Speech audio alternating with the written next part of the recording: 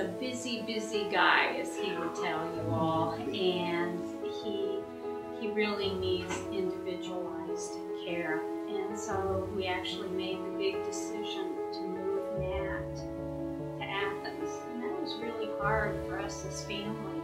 However, we knew he was getting the best care. Matt, I mean, he was chill, laying back, watching TV when I came in the house. I don't think he paid me very much attention when I first got here.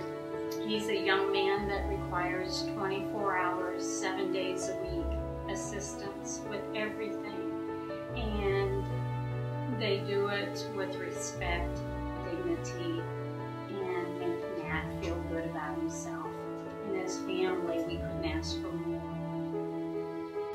Oh, Matt loves country music. He loves his cowboy boots. He loves cowboy hats. And he loves to sing his tunes when he listens to his country music. Most of the time when we give him the iPad, he always goes and look at his family photos on there, or he starts listening to country music on the iPad. And he has a job at the YMCA. He's held for a number of years. Matt likes his job, just like you and I. Some days Matt wants to go to work, and some days he don't want to go to work. Sometimes he makes it for 15 or 20 minutes a session.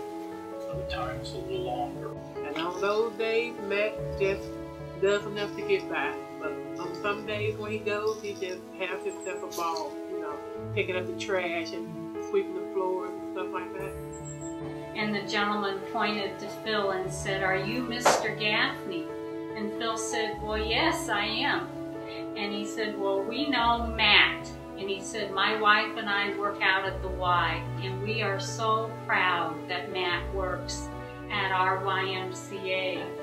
We felt that it was the community saying, "We're glad your son is here," and we embrace having special people in the community working and being a part. Matt loves to go out in the community, you know. I don't think there's nothing in the community that Matt don't like to do. It's good to see people waving at Matt and saying hello. So it's part of a community process and letting him enjoy life experiences.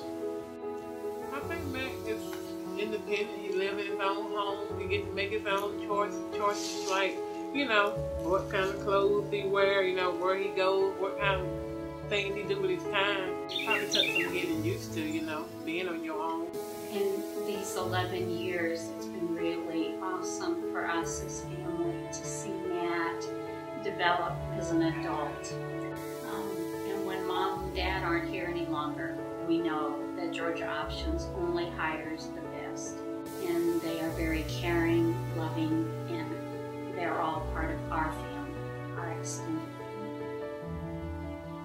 And actually, he has a number of young people who have restructured their careers as a result of working with Matt.